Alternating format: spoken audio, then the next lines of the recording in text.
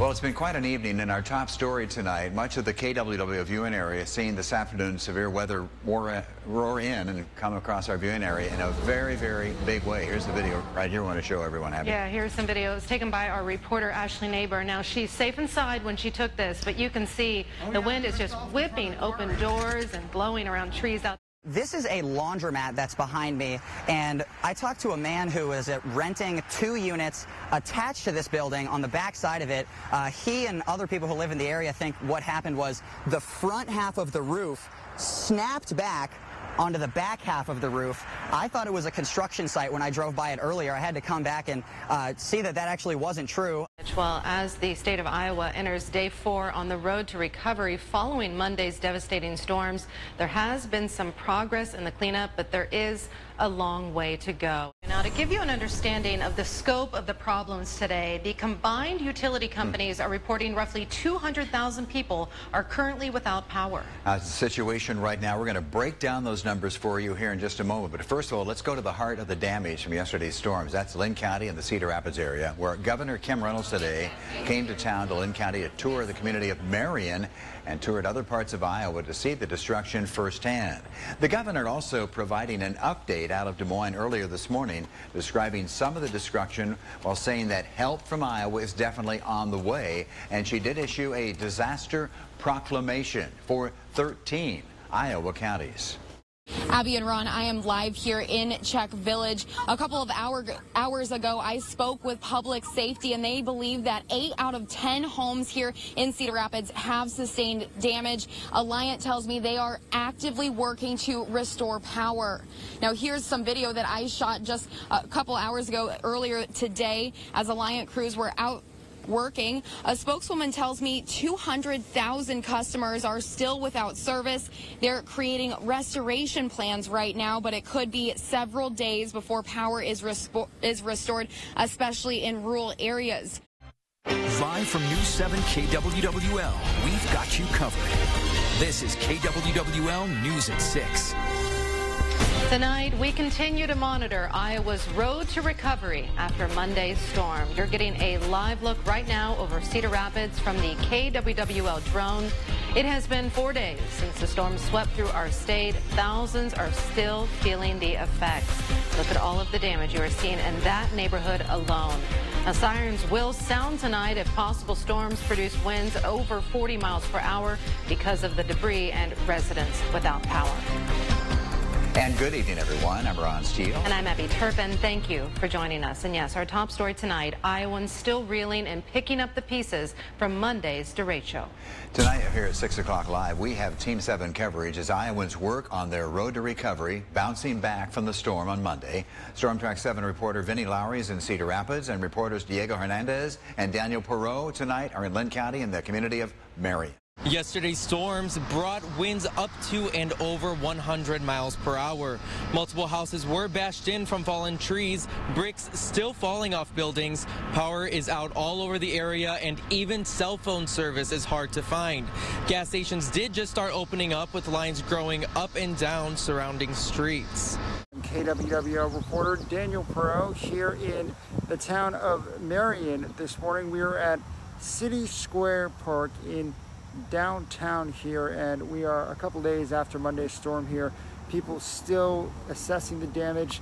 This is the park. I'm going to show you what we're seeing here. This is a giant tree that came down here in City Square Park, took out part of the roof of the pavilion. As you can see, it was a nice park area for rental, and the tree also uprooted, took out parts of the sidewalk as well. We see a couple picnic tables that have been crushed by the falling tree, parts of the roof there. You can see the rest of the park is littered with trees down, fallen limbs. Other parts, there's some, what looks like insulation from a building here. Giant tree branches that have come down from Monday's storm. It is now entering day 5 after the storm. City officials have still not been able to get to this area, a common area here, center of town off of 7th Avenue here in Marion. For many people here, power is still also out. That includes from a Senior Center just down the road here. Power out for them as well. I just talked to the mayor here. The mayor says their buildings in and around here, there are several brick old buildings here suffered extensive damage, many roofs gone. They are concerned that the buildings may be complete losses, that the buildings might topple over and the roofs may come caving in. Meanwhile, we are learning State Farm has had more than 23,000 claims, both home and auto, filed in the state since August 10th. Of course, that's the day the derecho hit. Now, you're taking a look at just some of that damage from our KWWL drone. Really, this is when we can see the magnitude of what has been experienced. Now, just a reminder, the numbers we're talking about here are for just State Farm customers. Now, this is over the town of Keystone, as you can see right there. And again, this is a live look. Look at some of those bins. And it's certainly a situation where they need help. And we've been talking about this a lot. You can help. There are many ways listed on our website, KWWL.com. I'm going to go ahead and turn the camera around. We are in one of Cedar Rapids' neighborhoods. And as you can see, trees are still in the roadways. It is in their personal property. I talked to community members and they have experienced so much tree debris. And as you can see, there are just trees all the way down this street right here, covering their lawns, on top of cars right here. I have seen a lot of damage to their roofs. A lot of community members have said that they have been unable to access their own doorways even, depending on how bad it is. All right, for everyone at home, we want you to stop what you're doing and take a look at this. You are seeing infrared camera shots from our storm chaser vehicle right now. You can see these images as we drive around the west side of Cedar Rapids, right off of 380. And here is why there is a curfew. Look at that, those trees lying in the road. Now, you can't see them until you are right on top of them at some times. Hazards in the roadway as workers continue to try and clear the debris all throughout the day. So please stay inside. Again, that curfew in Cedar Rapids taking place from 10 p.m. until 6 a.m. Now we'll turn to our full forecast with Storm Track 7 Chief Meteorologist Mark Schnackenberg. Still talking about all those outages still in place.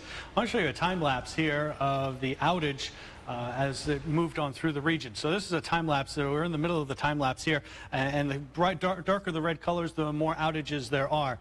But the biggest disappointment to some folks is the mayor's response to the derecho. It's been 8 days since the storm hit Iowa, and with no electricity to power lines wrapped around tree debris, the derecho has left the city of Hiawatha devastated. But instead of seeing urgent response, some locals say it's been quite the opposite. And 25-year resident Doug Dix says they are looking for leadership. Mayor tells us he doesn't even know we have a problem. So that told us that our own city didn't even care about us. Right now with me to talk about the circumstances of his city is Mayor Bill Bennett himself. He's been with us all morning long to talk about his perspective of the aftermath. So thank you for being here all morning long. I know it's been a tough situation for you guys as a city, but I just want to ask you, with the damages that are here, what is your plan going forward? While the storm is over, the struggles are not. And tonight, dozens of people in Cedar Rapids are spending the night outside in tents. Storm Track 7's Kristen Crawley joins us live right now from the Cedar Terrace Apartments with much more on this story. Kristen. Abby, yes, as you mentioned, some of these families have been out here for 6 days, ever since this storm hit, waiting for help that some worry now may never come. I need somebody. I need help. When Monday's storm hit Cedar Terrace Apartments, it took the complex's roof with it, leaving dozens of families homeless. Nobody has place to go. They don't have the money either. We don't have the money. We live in paycheck to paycheck. And even though there are shelters set up in the city, for some of these families, that's not an option if they want to stay together. Because my brother, he has 4 kids, us, 6. My sister up there, 3. So you couldn't go to a shelter altogether? We couldn't. So for days, young children, their parents and grandparents have camped out all night and all day. It's really hot. That's why we're in the shade right now. And they say city leaders are nowhere to be found. I didn't see any official elected to come here to see if we live here. But that doesn't mean they haven't had help. In fact, everything they have now, from food to water to shelter, is thanks to their neighbors. These people are out here with kids. We know they have children over here, and we need to get them tents. Becca Johnson is one of many people from all over Iowa stepping in to help. I drove out from Anamosa. I have not seen this sort of thing other than in a combat zone. It's disappointing, and it's angry for a person to have to come from Des Moines to have to help people, and it shouldn't have to take normal, average people to just come and help. The government should have done that from the jump. This is our city. This should be dealt with right away, and we're now at a week, and they're still living outside. With the city about the conditions at Cedar Terrace, no one was available to go on camera, but they did tell us there are multiple shelters in place, including the Veterans Building for people who are displaced. They also said the Red Cross will shuttle people to the Veterans Center. We did see the Red Cross here earlier today, but that was for roughly half an hour to an hour handing out supplies. We did not see them move any residents, and we are still continuing to wait and hear more details about what the future is for these residents. The property manager also spoke with us, says she is working on getting them their security deposit back. Reporting live from Cedar Rapids, News 7 KWWL, I'm Kristen Crowley. Abby, back to you. Kristen, thank you very much. And as a reminder, the citywide curfew for Cedar Rapids does remain in effect. It began just 4 minutes ago at 10 o'clock, and it runs through 6 tomorrow morning. Ron and Abby, this morning we discovered that a tree had fallen into a church. This is Marian Christian Church on 10th and McGowan Boulevard in Marion. But if you just take a look behind me, the tree was only feet away from the building before it fell. Ron Steele joins us tonight live from Cedar Rapids in the heart of the damage from last Monday's storm. Ron, tell us what's the scene there this evening. Yeah, Ivy, I'll tell you, Colin's going to have to wait another day because some things just come ahead of what we're doing here at the station, and one of those is storm coverage. I'm right now, as you can see behind me, I'm at Cedar Terrace, the big apartment complex out in the southwest part of the town. In fact, we're just off of 12th Avenue Southwest. Let me just step back real quickly. The residents here, as you mentioned, some have been sleeping in tents. They've had no electricity, a lot of damage out here. The roofs are off on many of these big buildings out here at Cedar Terrace. And then there's a line where storm victims are lining up and waiting to come inside to an air-conditioned room. Look at this. This is Iowa Strong right here, people. So this is where people who need the supplies are lining up to go inside. There was a lot more people here about an hour ago. It has slowed down a lot, and I heard they are about to close for the day. They planned to close at 4 today, but they just had so many people dropping stuff off that they stayed open a little bit longer. People are still coming. And I asked, okay, if people want to volunteer, how can they do it? Starting tomorrow, not today, because they are trying to wind down for today. Abby, more volunteers for sure. That's what I keep hearing from everyone. Many of the volunteers here in Palo are residents of the town who, after cleaning up their own damage, went out to help their neighbors. And now they're all tired and they need help from outside people coming in willing to give up their time. Now, dumpsters at City Hall are full, and there's a fire on the outside of town that's burned around the clock since Tuesday, and it's fueled by nothing but the trees that couldn't withstand those hurricane-force winds on Monday. You know, power, as we mentioned, still out for much of the Cedar Rapids and Marion areas as crews work round the clock, literally, try to get the lights back on. Residents of a senior complex are certainly in need of help. Some have been without their oxygen tanks for several days now. Yeah, Storm Track 7 reporter Daniel Murrow spoke with residents at the Oak Village Senior Residences, and he's now live from Marion. Yeah, Ron and Abby, residents say they feel like they're being left in the dark, both without power and with no direction to turn from management. I do want to show you this video that I shot earlier today. It's in the stairwell of the building. You can see light there, but that is from my camera. Without it, it is pitch black and nearly impossible to navigate. Up until yesterday, many residents did not have flashlights. At least 2 residents have been sent to the hospital after falling going up or down the stairs. 2 others have been taken for lack of oxygen as well. Right now, you're seeing some video of the damage at the Westdale Court Apartments near Westdale Mall in Cedar Rapids. Look at that. You can see the roof almost completely blown off and most of the exterior walls destroyed. Right now, we want to go ahead and send things to Storm Track 7 meteorologist Joy Bettenhausen. She is standing by with details on that new report. Yes, thank you, Abby. We definitely saw a lot of damage here. You can see from Cedar Rapids, estimations of 140 miles per hour just based off the removal of that roof of the apartment complex on the southwest side of Cedar Rapids, as well as that extensive damage to exterior walls and to some interior walls as well. I am near Lindale Mall in northeast Cedar Rapids, where I was just driving by and I was wondering if people were waiting in line to like charge their phones at the mall, and I was like, what are you guys waiting for? And they're like, Chick-fil-A. And lo and behold, I'm talking to people, they're waiting somewhere between 45 minutes and an hour to get Chick-fil-A. There's also a Panda Express down there and an Arby's, where there's a really long line for both those as well. There's a lot of people saying that they haven't had a real meal since Monday afternoon. People are saying they've been eating peanut butter sandwiches and chips, and so they're more than willing to wait 45 minutes for a sandwich is what I'm hearing. So you see the little discoloration in there. I know it may be very subtle, but it is enough to notice that right in here, and here's Des Moines, here's Waterloo, and right in here, sort of like a little lighter color green and a little lighter color green, that is all the corn that is knocked down. So you can see how widespread this is.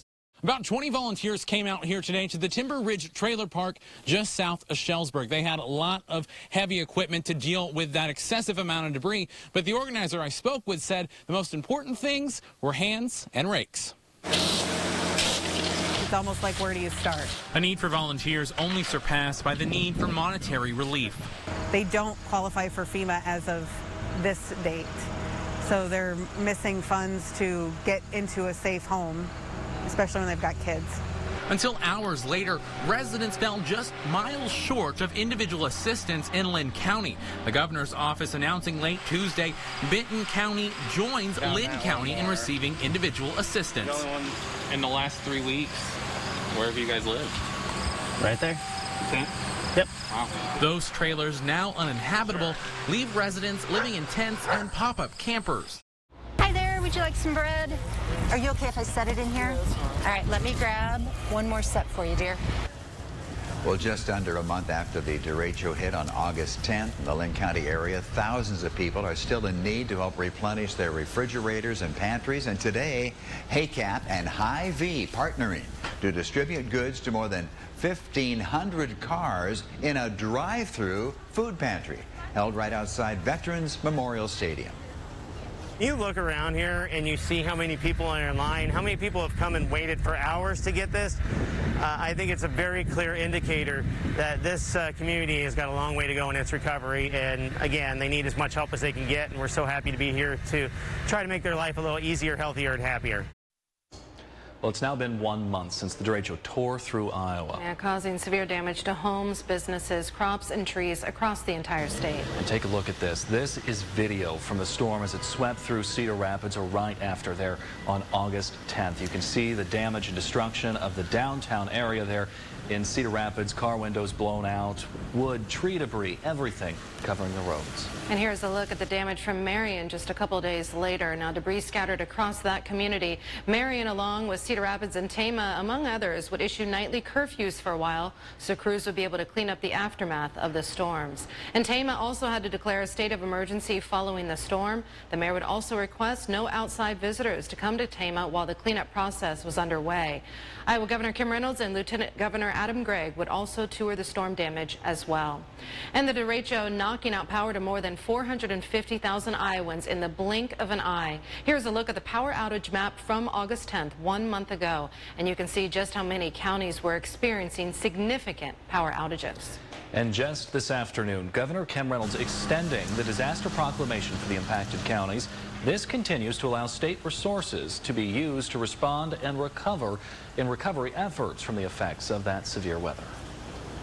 Well, over 100 families a day are still going to the Iowa Derecho Relief Center to fulfill their basic needs. The center has now moved to a new location and has been in operation for 29 days. Help out your neighbor, love on each other, that's all you can do. The relief site was still in action today with volunteers coming in from Ohio and Kansas. With many people having to pay for expensive repairs and tree removal, the budget for food, cleaning supplies, and toiletries has certainly tightened. Raymond Siddell says that this is not going away and he will not give up. And we've been saying it all day. Today marks 1 month since the derecho, and you can still donate to the United Way to help in disaster recovery efforts.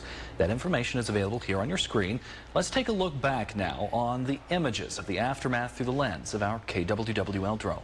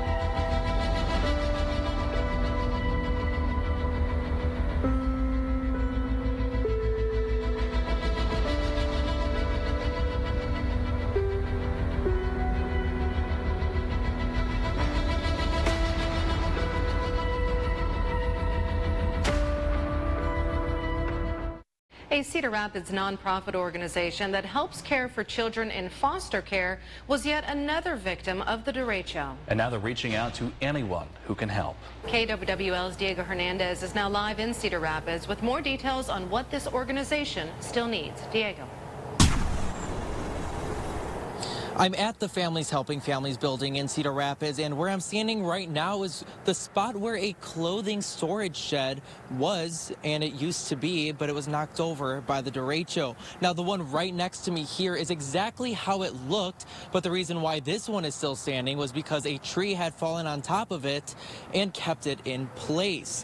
Now, what they lost was most of their winter clothes storage, and what Families Helping Families does is provide children in foster care clothes that they may need at no cost. The owner of Willie Ray's Q Shack has been handing out free food almost every day, and today teamed up with the Advocates for Social Justice. Now, the Q Shack is located on Blair's Ferry Road in Cedar Rapids, but Fairley wanted to get closer to the community. Burgers, ribs, beans, and more coming straight off the grill and into people's hands. Some even trying to donate money, but Fairley refuses. He says the support that he has been getting from the community is unbelievable. You have a passion for people, and you just have to do the right thing, and it doesn't matter how long we do it, we're just going to do it until everyone needs it. And it could be 6 months from now, someone needs something, we still want to be there. We want to be that rely call to make sure everyone has what they need. Great person. Now, Fairley says that he plans on continuing to hand out food for at least a few more weeks. Also in Cedar Rapids, the tree debris drop-off site at 1st Street Northwest and I Avenue is anticipated to close by the end of the day tomorrow. However, residents can still leave tree debris curbside for free pickup by the city or take debris to the Linn County Solid Waste Agency. So far, the city has picked up more than 100,000 tons of tree debris and completed a first pass on 26% of the city. Well, the August 10th derecho, now considered the costliest thunderstorm in U.S. history. Data from the National Oceanic and Atmospheric Administration point to the storm resulting in $7.5 billion in damages. KWWL's Diego Hernandez met with Cedar Rapids city leaders earlier today to talk about how the tally could only go up from here. That's right, $7.5 billion in damages as the storm ran its course through several states besides Iowa. And the city of Marion has just began the first day of a final pass to collect storm debris from residential areas. The estimated cost the city has already put into that collection is estimated between $20 and $23 million. Well, while some parts of eastern Iowa are experiencing the beautiful autumn season as usual, areas impacted by the derecho tell a different story. A historic bed and breakfast lost nearly 30 170-year-old trees, and the city of Cedar Rapids is still covered in debris. KWWL photojournalist Kennedy DeRate has the story. Cedar Rapids has always just been gorgeous in the fall with the large maples and oaks and so many species that are yellow, red. You know, it's always been so gorgeous. We had a wonderful canopy of spreading hardwoods, and every year it was a little overwhelming, but you just rake it up. In Iowa and in the Midwest, fall means the change of seasons. I think about walking in some of the large parks in Cedar Rapids, like Ellis Park or Jones and Daniels Park. They'll never be the same.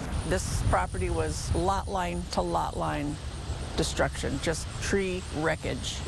And in our Road to Recovery coverage, chainsaws can be heard carving away in downtown Marion as artists spend hours creating sculptures out of the derecho debris. So a group of high school students are raising money for Trees Forever with this project. Students with the Iowa Big program came up with the idea. Chainsaw artists will be carving all next week at City Square Park, sculpting wood into eagles, bears, and much more. Well, it's been more than 2 months now since the derecho hit eastern Iowa, leaving roofs and homes damaged. That's right, Abby. In fact, tonight we want to step out of the cities and look at the impact that this amazing storm has had on some of our farmers. And in some ways, the overall crop loss is simply unbelievable. With the harvest upon us, KWWL reporter Taylor Vessel gives us this update.